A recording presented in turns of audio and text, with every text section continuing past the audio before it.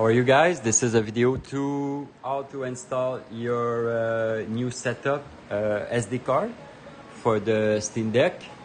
Of course, you will receive, if you order the 4 terabyte, you will receive the 4 terabyte for one for console, one for PC, and one for handle. You will also receive a pocket that will go on the back of the your wonderful Steam Deck. You will receive the 1 terabyte SD card. You will receive some, it's an adapter too, if you need to convert your USB 3 to Type-C. Alright, you will receive that. Also a pocket to use to for traveling, make your adapter, SD card and stuff like that. Okay, so let's move them. You will receive a manual also. And also, just before I start the tutorial, if you need any help, you can go to the at the Discord. On Discord, I have an up-to-date tutorial, picture, video, and stuff like that for your understanding. I have a big wiki for RetroBeast on Discord. Also, I will provide you a Dropbox link. You can use that to access all the wiki. And also, you will have a print manual. Okay, so, and also, you can use on your deck for the drive a dock like this one, so you can provide, you can have the power, and also you can plug your external HDD. You can use it also, don't use, if you have one with SD card, don't use my SD card there. It goes, the SD card goes on the Steam Deck right there. Do not use, you can use the SD card, but for your own SD card. Yeah, buy a good one, do not buy a cheap one. You need to get all the power and the faster connection you can have. The drive can be plugged if you don't use, if you do not use a power because it's a handle and you want to play, you know, freely. So the pocket's gonna go there. You put your drive in the pocket. It's very tight, very, very tight. The glue's gonna stick, no problem, but it's removable if you want to remove it for whatever the reason. It's a removable glue on the back. That's the way I put it.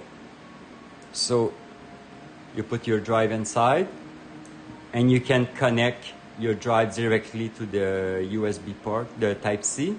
Or if you're using the Type-C adapter, you plug your drive in the Type-C hub right there. So you still have option, no problem. Give me a second. I just need to change to read the manual as. Okay, so basically you turn off your handle. If you want to, the first step is to, you shut down your Steam OS. All right. And when you see no light, you can, where's my SD card? Okay. This is the SD card you will have. Face up, the color up, because there is a black side. Color up. And you push it. It's a, I don't know how to say that in English. It's like a spring, a pressure. All right. And it should look inside. Like flush inside. All right. So now, for the first boot, you keep your finger on the volume down. You press, I think, 2-3 seconds. I think you can hear a sound or something. 2-3 seconds. Oh, I think I pressed too long. I saw something. Yeah, I pressed too long. I think I closed it down. Sorry. Okay, volume down. 1, 2. Let's say it's 2 seconds. Yeah, 2 seconds. Keep your finger. Okay, you will see a bunch of, this is, one of them, this is all your device connected to your Steam. Okay. So for the RetroBeast, you need to go down to the SDMMC card. All right.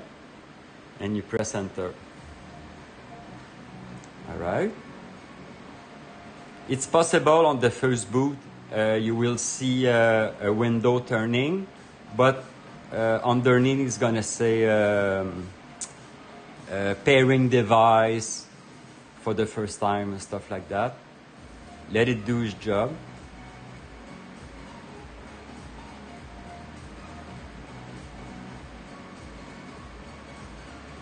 So it's very simple. I do not touch your actual Steam OS, so nothing's gonna change on your Steam OS. So now I have nothing plugged in it, only the SD card. Yeah, it's possible you will see a pairing device or working on your device or something like that. The first boot sometimes takes longer than the second boot. That's the RetroBeast.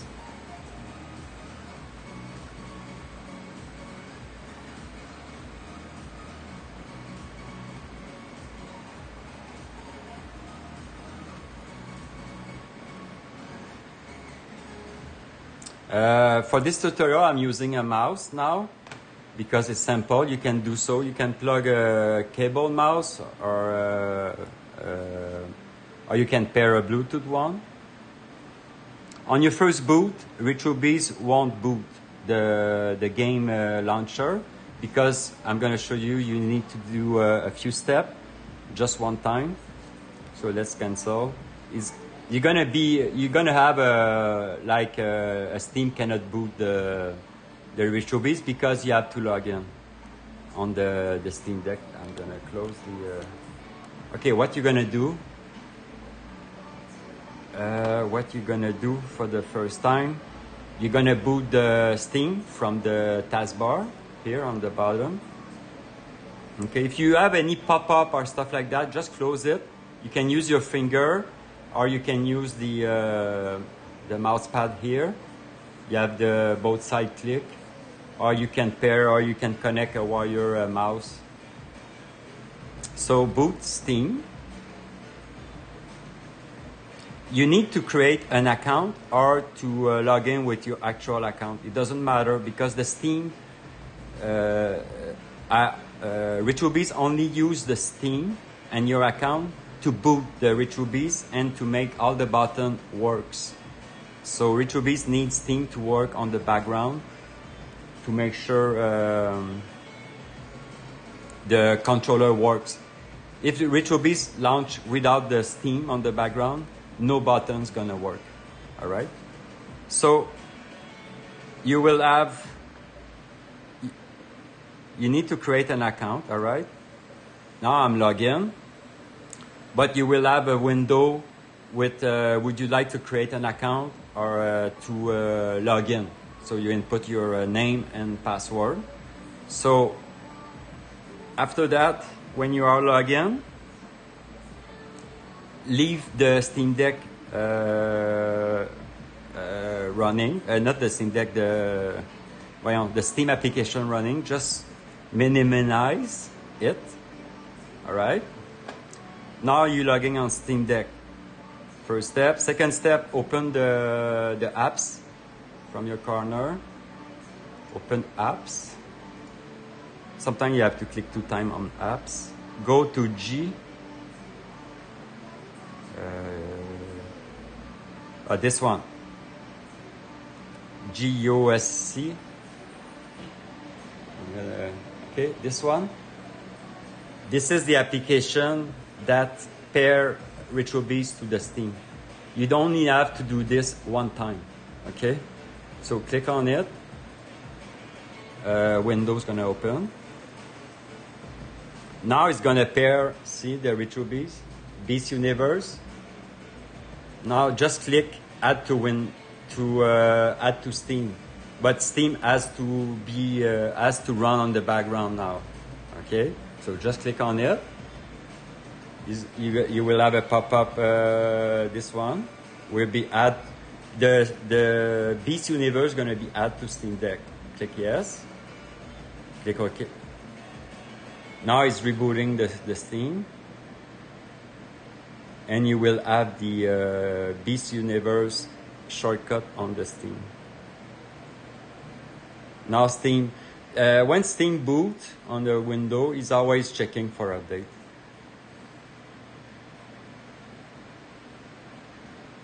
Okay, click OK.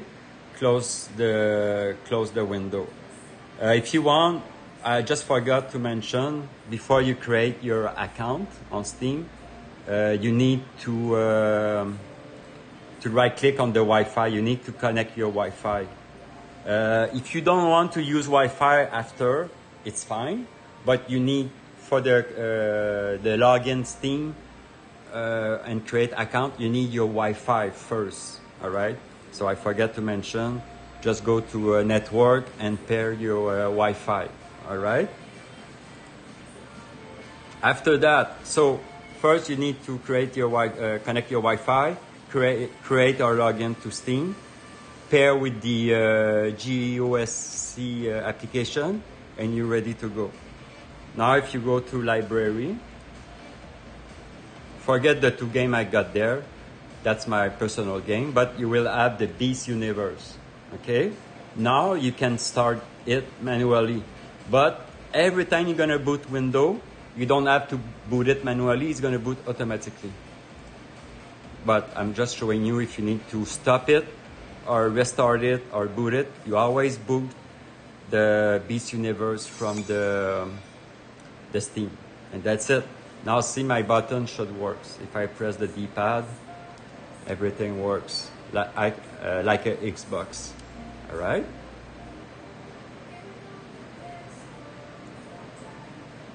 So now I'm going to reboot the device to show you. So now all game works. So I close it. It's going to boot. Every time you close RetroBeast, the Beast Universe boot. You can close it with the... all right. So Steam, you just need Steam to run on the background. That's it. You don't need, if you want to install game or stuff like that, you can do it. But I only use Steam to make the button work. Okay, let's reboot it. I'm going to show you what can happen. Restart. So there is 2 situations when you reboot. It depends on your Wi-Fi. If you're using the Wi-Fi, because Steam has, when you boot the Windows, Steam has to boot, all right? And you need to log in, all right? So you need the Wi-Fi to be connected after the Steam's gonna be connected, and it's gonna boot the Beast Universe automatically. But if you have problem with your Wi-Fi, what you do when you have the pop-up, the Steam pop-up says we try to connect, there is no connection, it's going to give you the option to log in offline mode. So that's why you don't need the offline, the Wi-Fi. So you can log in to Steam in offline mode, and RetroBeast is going to boot. So never shut it down, never long press on the power, never let it do its rotation, you know, if you restart. Because I know some people, they're gonna press, if you press the power very long time, it's a fast power off, it's not good. Always do a restart and wait for the full circle, all right? Now you don't have to press the volume and power. It's gonna, if you want to go to RetroBeast, it's gonna go to RetroBeast automatically. If you want to go back to your SteamOS, you press your volume down and power, and you choose your SteamOS drive. Easy like that. So now I'm not touching anything, just showing you. So there is 2 possibilities. It's gonna boot to RetroBeast, no problem. Or it's going to ask me to go offline. just because the Wi-Fi was not connected before the Steam login. That can happen. Sometimes I'm lucky, I reboot and everything works fine, and sometimes I have a pop-up. So now see, Steam is booting. Now I try to connect to the internet. See, my Wi-Fi was not connected. I'm gonna show you. It's gonna be connected in a few seconds. But if you wait for the Wi-Fi, you can retry connection if you really want to be online on your Steam that you don't really need. Now my Wi-Fi is connected, see? So I can do retry connection or start in offline mode. But because the Wi-Fi works, I can say retry connection. But whatever the option, it doesn't matter. RetroBeast is gonna work and all your buttons gonna work perfectly. It doesn't matter online or offline. You just need the online option if you really want to play your Steam game from the Steam. But not even. I think you can play all your game anyway offline. Doesn't matter. Okay? Sometimes you're lucky you don't have the option for offline and online. It's gonna boot automatically to RetroBeast because the Wi-Fi was connected just before the Steam connection. Okay? Easy like that. What else I didn't talk about? So I talk about the connection. Oh yeah, the setting in Steam. Sorry. I have to talk about the setting in Steam. There is picture on the site, on the manual. Well, I'm going to show you. There is a few settings that you need to set just one time on your Steam.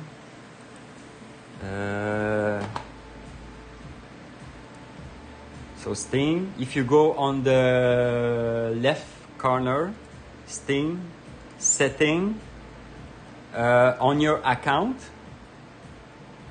you have to uncheck this one. It says, don't save account credential on this computer. You need the account credential to be saved. So you uncheck it, all right? Because you need to have the RetroBeast boot automatically. So you need your account. After that is the, which one is interface? Yes. No, not interface. Library, I'm gonna find it. The in-game. You're gonna go in-game. You need this to be checked. Use the big picture overlay. Okay, this one has to be checked. This one uncheck. So you need to be like this one. Okay. And after that, you need to go to controller. Click on general controller. You need to have your button as an Xbox. Is that this one?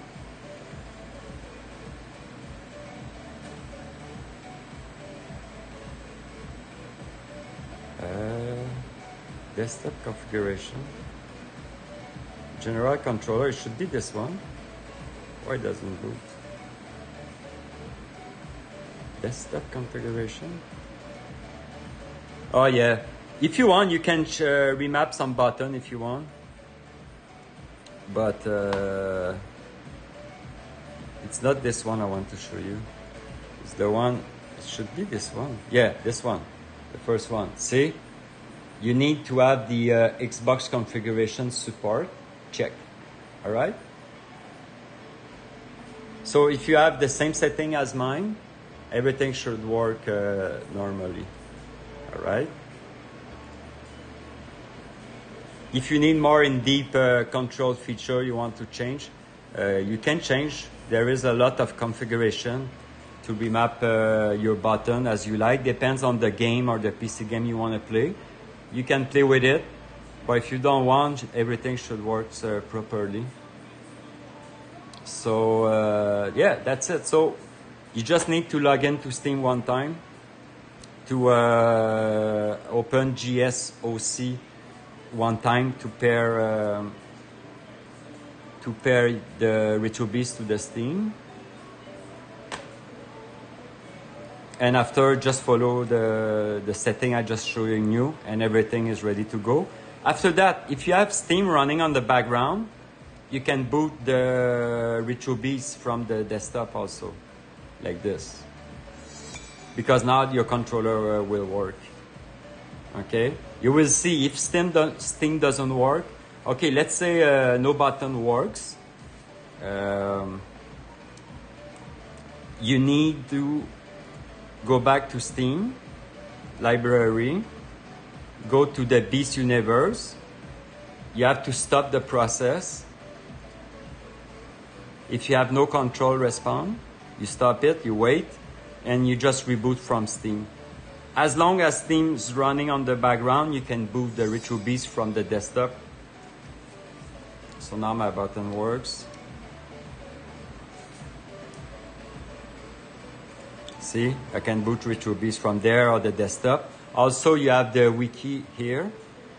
You have all the information, wiki general, control. You should read it. All the shortcut, how to save, load, quit. Everything is explained, a few fix, auto boot, stuff like that. Some video. If you need more information and support, just text us on the Discord. So it's easy like that. And also, it's possible, maybe not now when you're gonna, you will have a pop-up right there on your right corner. It's gonna be rated, window need to be activated. You should have this pop-up. It's gonna take a few hours, maybe one day.